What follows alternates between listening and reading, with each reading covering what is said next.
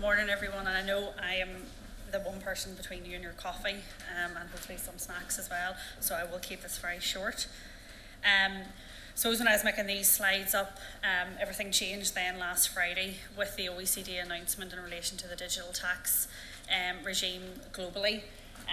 So I suppose what the OECD have been working towards over the last sort of 15 years is to have a one-size-fits-all, so that no jurisdictions has an advantage in relation to digital services and how do you tax digital services in each jurisdiction. So as I mentioned, Pillar 1 and Pillar 2 also then were agreed there last Friday. So really what you have is Pillar 1 is in relation to digital services tax, so that's sort of advertising revenues, user interfaces, and that will be very much on the creation. Now that's going to be for very large companies, so the seem of what they've done is carved out anything over 20 billion turnover, so it's only going to be a very small amount of companies that will be impacted by that. The good news is, as part of that, it will also then be getting rid of anybody else's digital services taxes, which I'll come on to the next slide. Pillar 2 then is in relation to the digital, the global minimum tax. So as I'm sure you've all seen in the news over the weekend, the now global minimum tax from 2023 will be 15%, and that's been agreed by over 136 OECD countries. So it's probably going to be looking around the detail of how that will be implemented. They're obviously looking for a very, very tight turnaround within 2 years.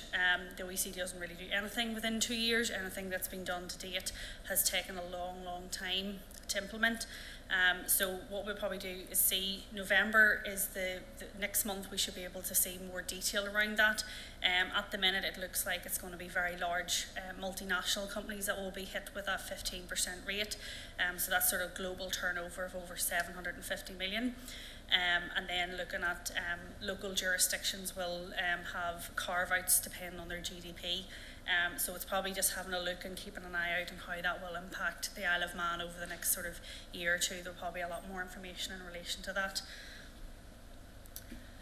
Just very quickly, there's the digital services tax. As I said, due to Pillar 1, there's going to be a standstill put in these, and they should be taken out of local jurisdictions. Obviously, local neighbour, the UK, they were one of the very first ones, HMRC, to bring in the digital services tax.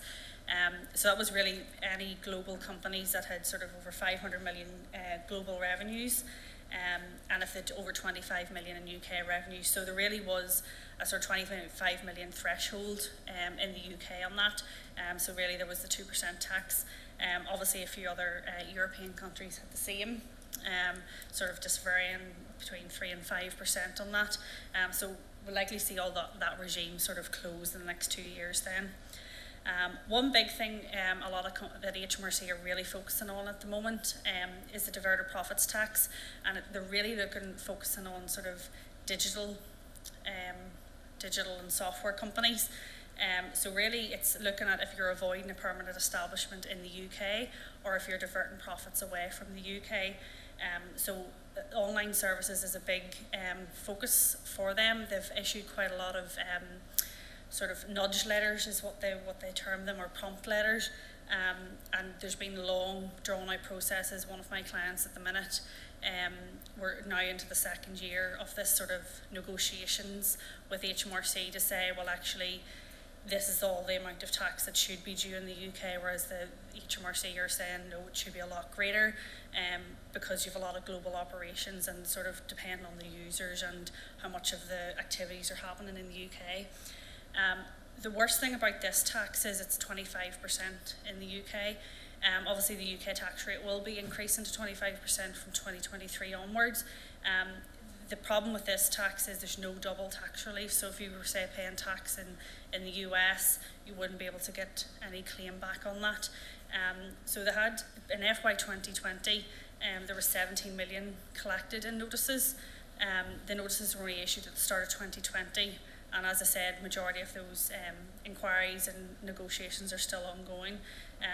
So they're really focusing in on IP. I know that Chris had mentioned there around IP, and suppose if is there IP in the UK, any R&D that's being undertaken in the UK, and a lot of this, COVID's starting to pull a lot of this out, especially with specialists if they're sort of maybe being trapped in the UK or travelling to the UK, and people are a lot more sort of globally mobile now, to keep an eye on that, looking at management services, and then also what sales are in the UK. So that's probably a quick whistle-stop tour around digital corporate tax. I just didn't want to keep anyone from their coffee. Thank you very much.